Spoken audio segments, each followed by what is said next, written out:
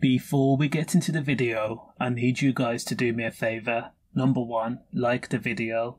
Also comments, let me know your thoughts on the case. The notorious Ian Hogan graced us with his presence on the 13th of May of 1992 and was born in Limerick Hospital.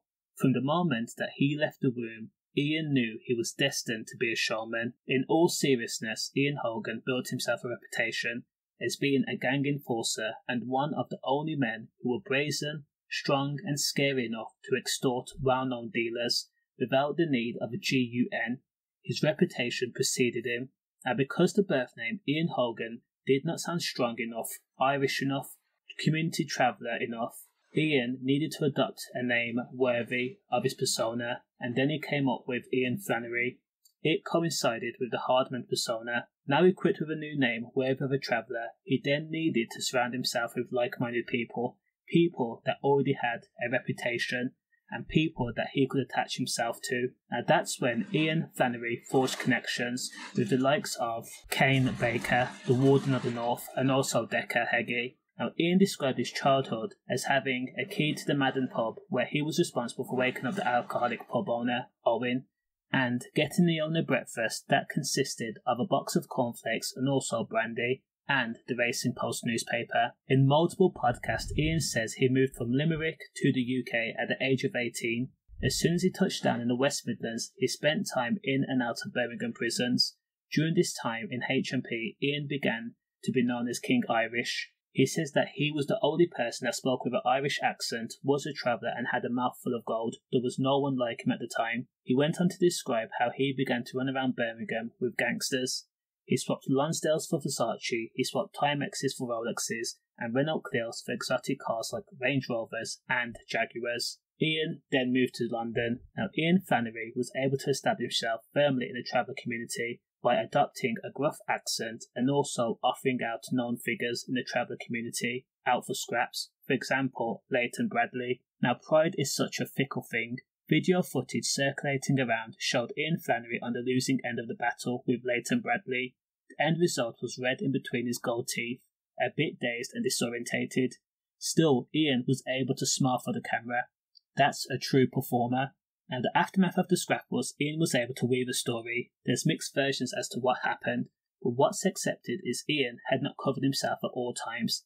Leighton snuck a first strike and then squared up to Ian before landing a second, and that's when it was stopped. Now Ian Flannery is, according to people who know him, a fantasist and a pathological fibber. He has an ego and a persona that's likened to Ronnie Pickering. In his own mind, he's the biggest, baddest man walking around, likened to Mike Tyson. He took himself, an average guy, and turned himself into the villain capable of having the biggest known gangsters in Merseyside, London, Birmingham and Ireland running scared, and this was thanks to the internet and, of course, his confidence and having a gift of the gab. Now Ian Flannery says that he was making so much money that he got tired of the mundane purchases like Rolexes, designer clothes and cars, that he decided to have his real teeth taken out and then have the gold teeth screwed in. He said he was tired of HMRC also trying to take his money, so he put as much as his wealth, that it could fit into his face. He says that he invested in gold so that the authorities could not take his wealth away from him. Ian Flannery, King Irish, went on to KRN TV and sat there with a straight face and says that he was renowned for approaching dealers who had businesses who were washing dirty money. He went to the dealers directly and told them that he was getting paid out of this business, or the business would cease to operate. It was as simple as that. If a dealer says no, and according to King Irish, they were met with serious force. One person had their car burnt out, and another person had their door off the hinges with a scorpion. King Irish then went on to say that during the court proceedings, one of the dealers stood up and says to the judge, "Your Honour, I have stopped selling gear because of the torment Ian Flannery has brought to my life." He says that with a straight face. Now King Irish also established and embellished other stories, for example, how he was shot 9 times. However, Kane Barker revealed that King Irish was actually fell off a motorbike during that incident, and he was never shot and never an enforcer and never extorted anyone. Now it's one thing to have other travellers smear each other's name and take away their manhood. It's part and parcel of whatever they're trying to accomplish. But King Irish's downfall was women.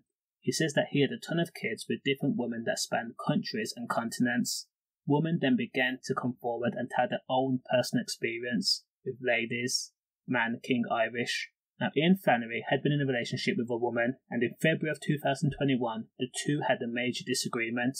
The victim attempted to leave Ian's home. However, Ian pounced on her, using his hands to drag her to the ground, pinning her before using his fists on her. She was then moved from room to room by her hair. Now, Ian Flannery then told his partner that she could not leave, but sleep in one of the bedrooms. However, Ian did the unthinkable, not consented. Her keys were taken along with her phone, and the next day she was allowed to leave. The brave woman then reported the incident to the police. In a 5-month period, this happened more than twice, and Ian Flannery was arrested on the 1st of March 2021 and then remanded in custody. Of course, he denied all allegations and charges put to him. However, he was jailed for 13 years in connection to what he put his ex-girlfriend through, and this was Ian Flannery's downfall. He did not allow the truth to get in the way of a good story. Let me know your guys' opinion. Stay safe.